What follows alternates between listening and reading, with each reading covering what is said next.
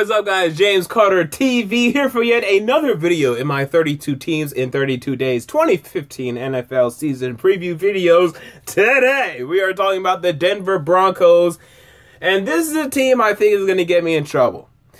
There are some issues on this team, but I'm going to stick with them. I'm going to pick them to win the AFC East. I'm already spoiling that. I'm going to pick them to win the AFC East.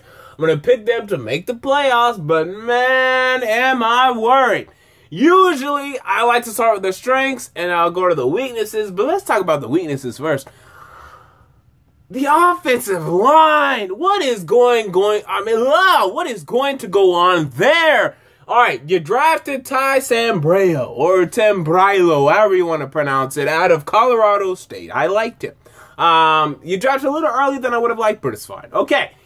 Because of the injury to Ryan Clady, now you are starting Sambrailo, presumptively, unless if he loses this camping job, or maybe Ryan Harris behind him, but you don't want to start him.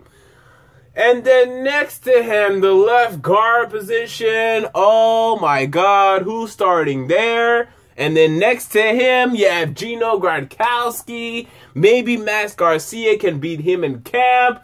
But that middle to left offensive line is what is going on there. Now, maybe Sambrailo's great. Maybe this guy comes in, he's the best left tackle, rookie left tackle this league has ever seen. He's great. He protects Peyton Manning's blind side. Great, fantastic, awesome, wonderful, great. But, man, I don't know, especially with this team. And then on the right side, you have Chris Clark. Okay, he's decent. And then Luis Vasquez, who's by far, I mean, it's not even close. This is the best guard. This is the best offensive lineman you have. I mean, it's not even close. Luis Vasquez, good. You're stolen from San Diego years ago. So, maybe it was this year. I don't even know. All right. That's the big weakness. The next weakness is the defensive line. Okay, Derek Wolfe on one side, Vance Walker behind him, Williams at the nose tackle position. I don't like that. But then it's salvaged because you have Malik Jackson as your right end. Okay, that's one good piece of the offensive line. The other pieces, I don't know. Yeah, Sylvester Williams, how's he going to do? He hasn't played much over the years. They prepared. They drafted him years ago. I think it was 2013 NFL draft. He hasn't played much up to this point, but now that Terrence Pot Roast Knighton is gone, he has to step up. He has to play. How is he going to do? He hasn't done very well so far. So, yeah. So, that's really it. The big problem I have with the weaknesses they have, it could prove to be problematic in the division of which they are in. When you're going up against the Kansas City Chiefs, who have Tamba Hali and Justin Houston that are coming after your offensive line, you need to have guys that can protect Peyton Manning. Because Peyton Manning is getting bum rushed, he's getting pass rushed, he's getting knocked down, he's getting sacked, he's getting hurried. He's in trouble. You need to have him upright. You need to have him throwing good balls. You need to have him healthy. Also, because he's 39 years old, this guy's, if he gets hit enough, the bones are going to break and your season will be finished before you can say Brock Osweiler. Okay? So, can Ty or whoever starting at left tackle stop Tamba Hali and Justin Houston from coming at Peyton Manning? I don't trust that. The Chargers, Melvin Ingram, he's coming after you. Raiders, Khalil Mack, he's coming after you. And then your defensive line, you have to protect. You have to go against good running backs. You have to go up against Melvin Gordon, Jamal Charles.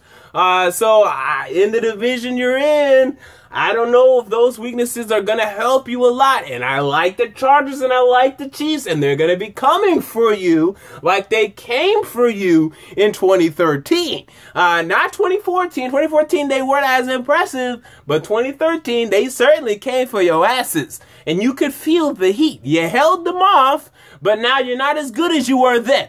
Now, the thing is about this Denver Broncos team, they have now became, to me, a defensive team. I don't care about the offense anymore. No more talk about this offense. The defense is what is salvaging and saving this team from missing the playoffs. We're talking about elite defenders. Von Miller as your outside linebacker primarily. And then DeMarcus Ware opposite of him. Not a raw deal. And then you have the most underrated amongst fans, journalists, media, they know. the most underrated corner in the NFL, maybe in NFL history, in Chris Harris Jr., who's on the right side, who can cover number one quarterbacks. I mean, you ask the average fan, who is the Broncos' best quarterback? They will tell you Aqib Talib, 100%. 100% they're going to tell you. No, sir, it's Chris Harris Jr., and you Broncos fans are already smart enough to know that, so I don't need to educate you about that. But Aqib Talib ain't bad either. So you got two bookend cornerbacks on either side, two bookend outside linebackers. Behind them, you have T.J. Ward, formerly of the Cleveland Browns, came in last year, played well, so good. You don't have a free agent bust on your hands. Next to him, the free safety position, I don't trust it. Right now, you have Stewart starting. I don't know what he's going to do, but okay, it's fine. He's average. Inside linebackers, I like him. You have the good Brandon Marshall of this world, and you have Danny Trevathan next to him. So good, not great, but good inside linebackers there. Slot corner, Bradley Roby looks to play there. They drafted him out of Ohio State in the 2014 NFL draft. Hopefully, I mean, he's already shown me more than Sylvester Williams has in his position. So, yeah, that going for him. So, hopefully, you can hold that position down. You wasted, to me, you wasted your first-round pick on Shane Ray. I think it was a waste. I think it was a wasted draft pick. I think there were bigger needs, like I just specified, on the offensive line. On the defensive line, and if the football is really won in the trenches, as some coaches will tell you, the Broncos could be in trouble. But let me get to my win-loss prediction first. Also, the big strengths, Peyton Manning, duh. I mean, this guy, look, he's better than people are making him out to be. Yes, the last game we saw stunk, and that plagues your mind. And also, the Cincinnati Bengals game on Monday Night Football did not do him any favors either.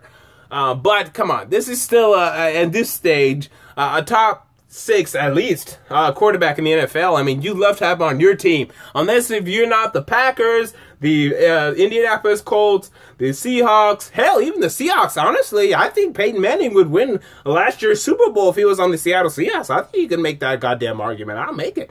Point is, unless if you don't have a top 5 quarterback, hey, you'd like to have Peyton Manning for this year. Only 1 year deal? Yeah, you'd like it. All right, so wide receivers. People say they don't trust his position now that who left? Your boy. I don't even. Wow, look at me. Look how ill-prepared I am. Okay, someone left. I can't remember who they are right now. But you do have Demaryius Thomas. Oh, Wes Welker. I mean, come on. Look, this guy had concussions, retirement. He should retire. He's done. But you do have Demaryius Thomas again. And really, to me, a top 5 wide receiver in the league. And then next to him, you have Emmanuel Sanders, who had 1,500 yards. Are you kidding me? 1,500 freaking yards last year or something like that. 13, 14, 1,500 yards. They'll be fine. And Cody Latimer, who out of Indiana, Indiana 2014 NFL draft, is someone that could do well. Andre Caldwell will only do well because he has Peyton Manning. If he was on any of the other 31 teams in the NFL, he would do absolutely nothing. Except for maybe with Tom Brady or Aaron Rodgers. But besides that, he will do absolutely nothing. So, the wide receivers are fine. The running backs are fine. I don't understand what they're doing, though. Maybe the coaches are smarter than me. But I look and I say, Monty Ball, we need to start this guy. But they love them some C.J. Anderson. They love them some Ronnie Hillman. I mean, they're talking about Monty Ball being the third running back. I think that's kind of a waste of talent, but okay, fine, whatever. Maybe Gary Kubiak is smarter than I. So, win-loss predictions. Best case scenario, these issues prove to be non-issues. Gino Gradkowski plays better than he has his whole career. Not going to happen. And Ty Sambrailo is the best left tackle in NFL history. Could happen. I'm not betting on it. Maybe you can. I'm not. Just maybe Sylvester Williams is the best. Or like comes out of nowhere and sprouts into the breakout player and he's great and oh my god, he's great. So best case scenario, I'm wrong. They run out. They run over their division. Oh, and I forgot to look at the schedule. Let's pull that up. But 13-3 is the best case scenario. Real quick, the schedule and the toughness of it. It's easier than it was last year. Remember, the Broncos had one of the tougher schedules last year, and they still went, what was it, 12-4? They still went 12-4 last year. So, hey, give props to them for that. This season, you find yourselves going up against the AFC North, which means yet another game against Baltimore. Baltimore could face you or give you some troubles because, again, they have pass rushers and Elvis Dumerville and Terrell Suggs, and over the middle they have Brandon Williams and Timmy Jernigan that could feast on your offensive line. So even though you're at home and you think, yeah, we got him, we beat him like 48-0 the year before, hey, their pass rush could give you issues and trouble, so just be prepared for that. You go to Pittsburgh, I think that's a loss. I think you're in trouble. Besides that, you host Cincinnati, and you go to Cleveland, that's fine. You also have the luxury of playing in the AFC West against the Raiders. That's a sweep, good. The Chargers and the Chiefs, I'm not sure. I think you're going to split with them, man. I like the Chiefs. I like the Chargers this season. So that's 4-2 in the AFC East. Or AFC West, excuse me. Wow. Again, in the AFC North, I would say either 3-1 or 2-2. Either one of those. Let's say 3-1. So 3 losses so far. I've counted, but this is very presumptive and projective.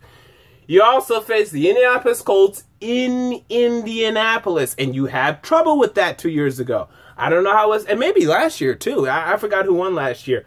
So we'll see how that develops itself. You host New England. That's going to be interesting. And then you go to, or you're not, I mean, you don't go to, but you face the NFC North, including trips to Detroit. That's going to be difficult. Trips to Chicago, you'll be fine. You host Green Bay, that's no easy task. And you host Minnesota, they're pretty good.